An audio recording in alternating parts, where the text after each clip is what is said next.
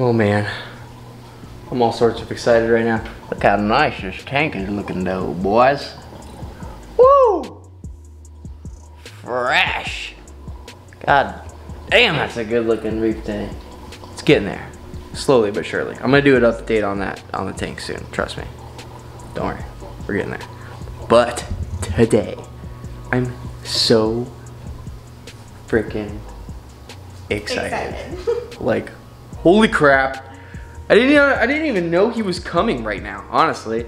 Like, I talked to Kevin yesterday. Kevin never even said, hey, by the way, I'm putting your water monitor in the mail. He's gonna be there tomorrow. Didn't even know. It's a good thing I was here. So, just a little update for you guys, really fast.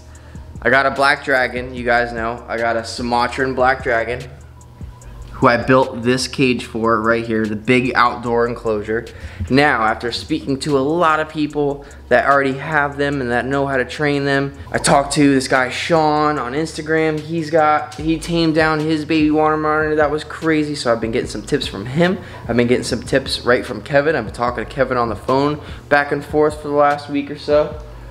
Go check out, Kevin put out a video actually about freehanding and stuff like that. Mentioned to me a couple parts in it. Go check that out on NERD's page. It's New England Reptiles. I'll put all their links right down here. Make sure you go add them. For those of you that don't know who NERD is already. They've been around forever. I've been looking up to those guys since I was a little kid working in a reptile store. But anyways, today, so I moved my black dragon. This is the cage that I had the indigo snake in. The indigo, I moved into the snake room, okay? So now the indigo's in a 4-foot vision in the snake room, doing great. A bunch of people were like, hey, in order to tame down your water monitor, you really need to put him inside in a smaller cage. That way he feels more secure, he's easier to work with. So now I have a little stool where every morning I pull out my little stool. I open up the glass. She's in her water right now. Kevin thinks that this is a girl, so I got a male in the box right here that we're gonna open in a second. So Kevin thinks that this is a girl, the Sumatran girl. So every day in the morning I wake up, I come out here, I sit down with her, open up the glass, I put my hands in there. I let her crawl on me and stuff. This morning I had her out, she was crawling on my arms and stuff. Hasn't been trying to bite me lately, which is good. She's still a little fighty and she's still a little scared, but we're establishing that bond and it's all on her terms. I'm letting her crawl out onto my hands. I'm petting her under her chin, getting those really nice steady tongue flicks.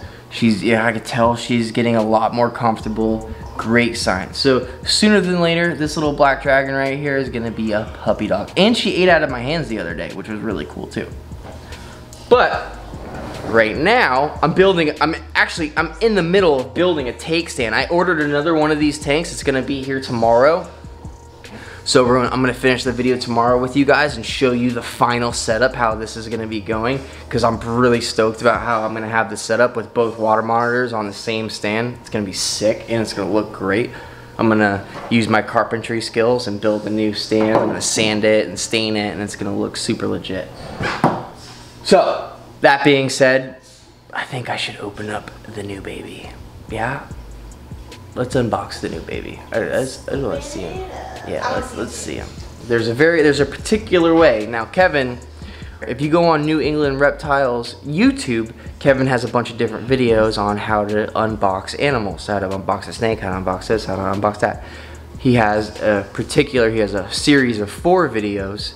It is about how to unbox his water monitors. Now his water monitors, he socializes them when they are a baby, so they are nice and sweet, tame animals when he ships them to his customers. So that is the deal with this new baby. He's been already socialized. Kevin hand-picked this baby for me. I'll put the video for you guys here of them picking him out, and I think they put a video on their page also. Yeah, that's a really confident animal. Tyler, he's like, suckers, I'm gonna go to Candyland now with Tyler. Handpicked by Kevin for me, which I greatly appreciate, Kevin. Thank you so much. yeah, so he's gonna be super sweet. So I'm gonna keep them in separate cages for a while until this one calms down and is super chill. And then once they're a little bit bigger, maybe in 3-4 months, something like that, they'll be nice and calm, and I'll be able to move them into the outdoor cage, or maybe that'll just be their play cage. I don't know, but they're gonna have some options. They're all gonna be dope. This cage is set up super sick. I'll go over all the details with that when I finish the stand and I have both cages on here, so you guys can see what we're working with. But enough of this boring stuff. Let's open up this baby. Let me put the cats away because they're crazy. All right, here we go. So now I'm gonna start on the floor with this guy, okay? Just so we're all at the same level. I'm gonna get down on the floor and let him come out. Let's see how this is. Oh, sweet. Kevin gave me some goodies. We got some stickers. Put that on my truck. I don't have any stickers on my truck. I don't even have GMZ stickers on my truck, but I'm gonna put a nerd sticker on my truck for sure, because it's pretty fucking cool. Oh man, and I got a black one. That's awesome. Sick, I got some options. Woo! I got a new keychain. That's tight. Some more stickers. Oh, this one's cool. It's got some scales on it. Dude, dope. Cool merch, Kevin. Awesome. Got the official card right here. Bing, bang, boom. Oh man. Here we go. Got a little ice pack in there. Keep them cool. It has been hot lately. Damn, Kevin, you hooked it up. Got some fucking, my best friends are cold-blooded nerd shirt. So awesome. Got another nerd shirt. Damn, Kevin. Hooking it up. What is this one? Oh, dude, that's awesome. Hands, it's what's for dinner. That's awesome. So tight. Thank you so much, Kevin. This shit is awesome. Oh, I got a little bracelet. The baby. So you see how this thing's packed? They used a bunch of newspaper shavings to make it nice and sturdy in there, so they don't get, the animals don't move around as much. All right, so let's put them on the floor like this. All right, now the thing is, I'm gonna get down on his level.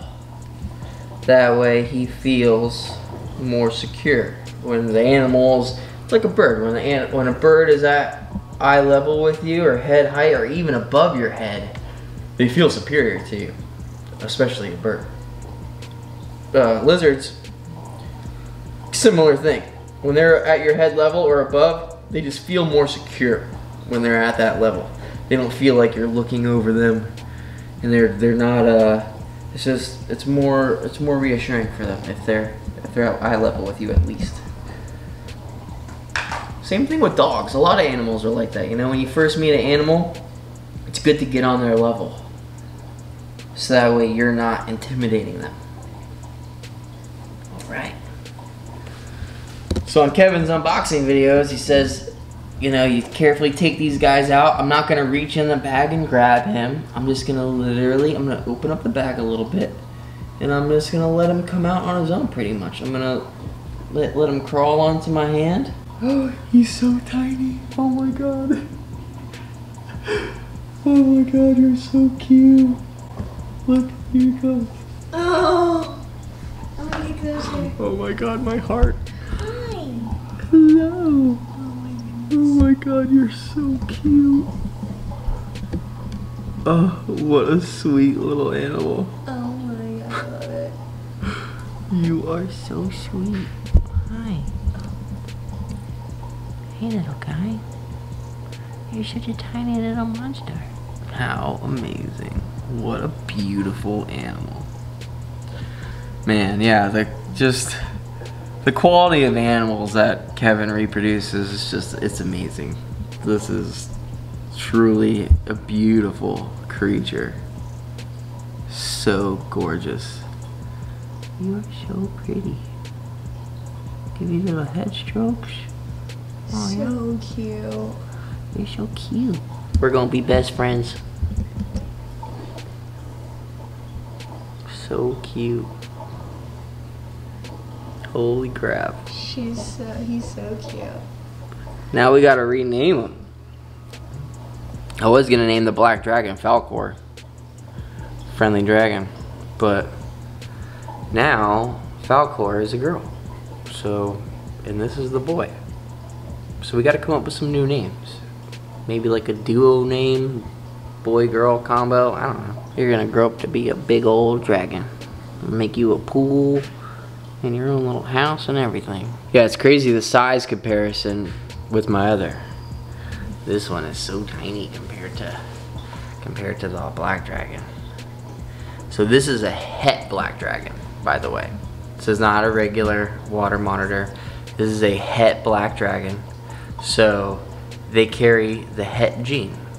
That means when you breed these guys with an actual full dragon, you're gonna get both. You're gonna get a bunch of babies that are Het. They look normal, but they carry the Het dragon, they carry the black dragon gene. And then you're also gonna get some babies that are gonna be black dragons.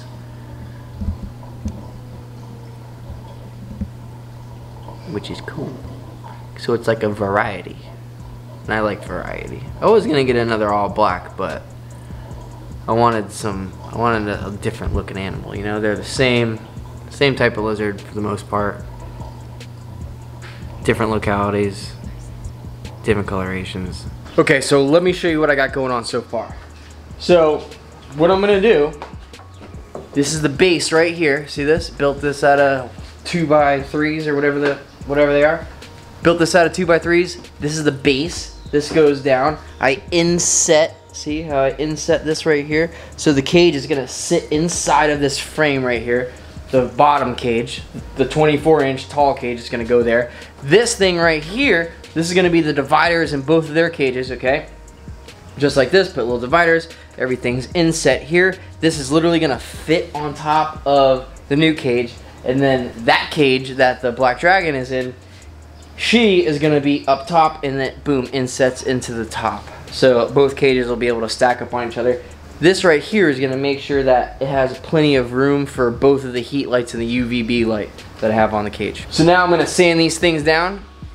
Got a sander, get these things looking nice and fresh. I'm gonna throw some stain on it real quick and some like weatherproofing stuff. Call it a day.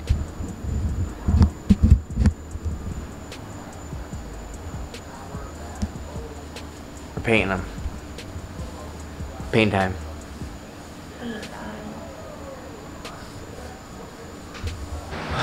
All right, boom, painted. Check. That was fast, right? Did everything super quick. Got the new cage right here. We're gonna get it set up here in a second and go over everything in further detail. And I'm gonna show you guys my cool new shirt. I think it's badass. All right, so I'm gonna get these cages set up now. Now, by the way, people asked me a few times, this is the cage that I kept the indigo in.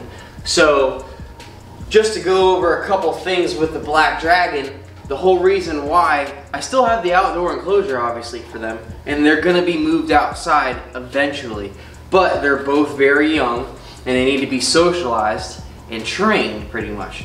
So in order to do that, it's a lot easier for me to keep them inside. That way I can just pull up a chair to the cage every day. I put my hands in there, let them crawl out onto my arms, socialize with them, getting that bond with them. It's very important to get that bond right off the bat with them. And then once that is established and they're nice, social, trained lizards, I'm gonna move them outside to where they can enjoy natural sunlight and stuff like that.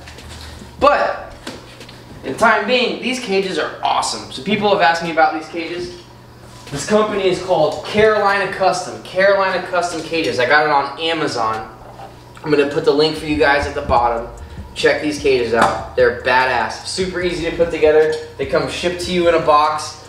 You literally just take these little rods. They go in each corner. You twist them in like this. You barely even need any tools for this cage. Actually, you don't need any tools to build this cage. Everything you just twist on just like this. All these little bars twist on here. The other little plastic pieces, they slide on these bars. The glass slides in, top goes on, put a couple screws in there, good to go. So you're gonna see how I built this this new cage stand. I'm gonna set up a cage here, build this, put the top on, and then put the other cage on top of that. So let's get this all put together. Ooh! Check this out. Doesn't that look good? Right? That's such a sick setup. Finally done. Built this little stand. It's working perfectly. So this stand right here sets on top of this cage. It's like fitted. I made sure I measured everything out and I made it so it fits right on top. And then the other cage fits right on the top of that. So it's like a divider, so I can fit all the lights and stuff right there. Perfect setup for these guys. These guys are gonna be chilling. They got their branches in there.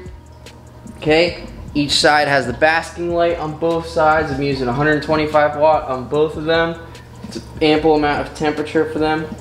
They have little basking areas with these little cement slabs. Gets nice and hot for them. They can just chill out. They have their water bowls. Boom. They hang out in these things a lot. They poop in it, which actually makes it pretty easy to clean their cages because 8 out of 10 times they go to the bathroom in their water. You just gotta change their water out every day. Super easy. My girlfriend put little labels on everything. Super legit. They got their UVB bulbs here. And then also what I did is there's 150 watt ceramic bulbs. So this other fixture up here, that's 150 watt ceramic on both of these cages. Everything is on a timer. All the spotlights and the UVB and my mister. See this little mister right here? This is a little canister, holds water. I have a sprayer in each one of these cages. Every 4 hours, it sprays for 60 seconds. So it mists down the cage every 4 hours, keeps the humidity levels perfect for them. Also, crucial, make sure when you put water bowls, they can climb out. So that's why these little logs are inside their water bowls so that they can climb out of them. That's pretty much it. Super legit setups. These things are awesome. So let's take these guys out and show you. This little dude. He's just curious little George. He's so cute. I love this little guy. So this is my little Het Black dragon. I just got Varanus Salvatore, Asian water monitor. This is supposedly the male. That's supposedly female. We don't know. We're kind of sure, but not 100%. We're like 98%, which is fine. I'll figure it out when we go there. Besides the point. But yeah, look how cute these little guys are. So a couple things I wanted to go over that I didn't go over in the first video that I posted of the black dragon that people were asking. I didn't go over what they eat, I guess. So these guys have a very fast metabolism, so they should eat every day. Crickets, mice, fuzzies. This guy's gonna be on roaches, crickets, day-old pinkies. I'm gonna rotate him out. I'm gonna feed him almost every day. Definitely a few crickets every day, because I want this guy to be super well fed. And that's pretty much it. They don't eat any vegetation, I don't think. At least I haven't read up on it. They're strictly carnivorous. Look at this guy's pattern. So cool. Another reason why I wanted to go het instead of another all black dragon, I just wanted some color variation. A little bit of a pattern. Even though I'll show you in a bit, the black dragon also has pattern on her. But this guy's awesome. Thanks, Kevin. Happy you were handpicked by the best. You're awesome. Look at those long tongue flicks. He's just checking stuff out. He's like, oh, hey, you're my new dad. Come here. Come on over here. Come this way. Now check out these shirts too. My best friends are cold-blooded. Kevin sent me a bunch of shirts. I'm gonna put the link for these at the bottom so you guys can order them. These things are awesome. Even the back is super dope. Sick. I gotta make some more merch. I'm gonna get on it. I had shirts. I had Taruk shirts actually for a while, but I sold out of them. I just haven't had the time to make them. I'm opening up a new shop, so I'm also designing stuff for the new shop getting that all set to go. So hopefully in the next couple weeks I'm gonna have a bunch of new merch for you guys, for me also. So keep posted for that. I'm gonna put you back in your new cage. Give you little head rubs. They love getting the sides of their heads rubbed. They love it. You're cute. I'm gonna put you in your new cage. In your new tower. So I got his cage set up. So that way he can easily just crawl up on this stick. He can crawl onto this log right here and go right into his water, and then he can easily get out if he wants to. If he wants to get out of the water, he just swims right over here, climbs up the log, and then he can go right out here. Perfect for him. That way I don't gotta worry about nothing, little guy, right? So that's that. I'm gonna show you guys the progress that I've been having with the Black Dragon. Totally different ball game with this guy. This guy was already hand raised by Kevin so far. So Kevin takes them out, socializes them every day, gets them used to people. This guy, on the other hand, I don't really know. We kind of know.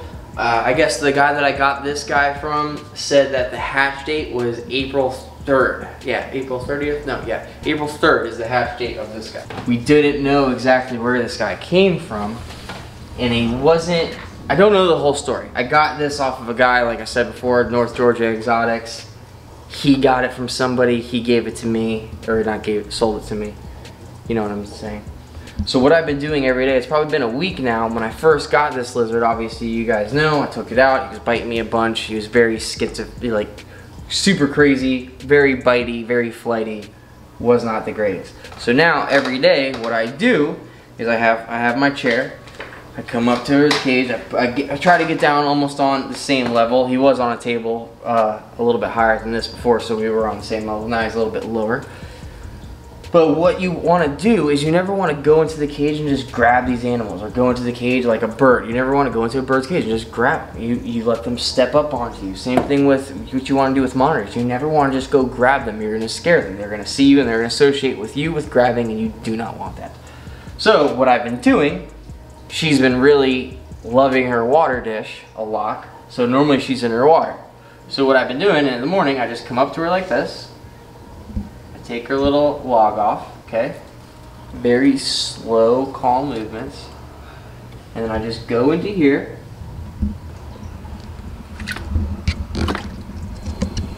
I don't grab her. I just literally scoop her up with my hand like this. And I let it, and I don't restrain her at all, okay? So now, she's not, this is not a traumatic experience for her, okay? So I'm just taking her out of her water bowl. I'm scooping her up with my hand, very calmly and slow, not fast. I'm making sure Ronnie and Ralph are nowhere near me, cat, so they don't mess with her, because they'll come out of nowhere, scare her, she runs. You don't like that, but I don't want to put my cats away, so that way they're unassociated with each other. Eventually, this animal is going to get gigantic and able to eat my cats, okay? So I don't want to do that. All my animals are raised together. They're all associated with each other. That is how it goes, okay? That way everybody lives in harmony. So every day I just take her out. Oh, you got whipped. You got to be careful. So sometimes she does that. So Kayla just got whipped right in the face with the camera. Don't say anything. She does it. Okay, so every day I just take her out and I just hold her like this. I let her crawl around. I try to be very calm. She's very tense still. So obviously this is a great improvement, okay? She's not trying to run away. She's not trying to bite me. You can still tell she's very tense and she's scared. But this animal is finally starting to trust me a little bit. And that is all we need, you know? Little by little. This is not a overnight thing. You have to earn this animal's trust. And then they're great for life. But yeah, you just slowly, you know, I try to rub her underneath her. I try to rub her on her throat because they like it, you know? and she hasn't tried to bite me. I just give her slow little neck rubs. She's trying to back up a little bit. I just keep supporting her. And that's that. So now you can see along the sides of her, she's got little spots and stuff, even along her belly. You'll probably be able to see it in the video. She has spots all along her. They're just very faint. It's like light black being on dark black. Yeah, she's chilling out. Eventually, this animal will be super calm, just like that one up there. Things will be awesome. I've been feeding her by hand too. Yesterday, the first 2 fuzzies that I fed her, she just boom, darted after them, snatched them out of my hands super fast and sucked them down. The third one, she actually came up very nicely. She slowly opened her mouth and she carefully grabbed it, making sure she didn't get my fingers. You're getting there. You'll be a sweetheart sooner than later. Cool, well that's that. I'll keep doing update videos on the training of these guys. You're gonna be fine. Look at that face. Such a cool animal. You're okay, don't whip me. That's it. So stay tuned, guys. I'll be doing progress on these guys all the time. Don't whip me. She just cocked her tail back. It's okay.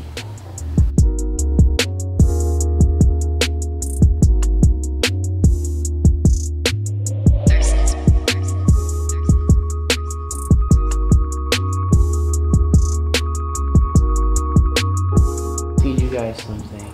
Let's feed you guys some rats. Very cool. Go down.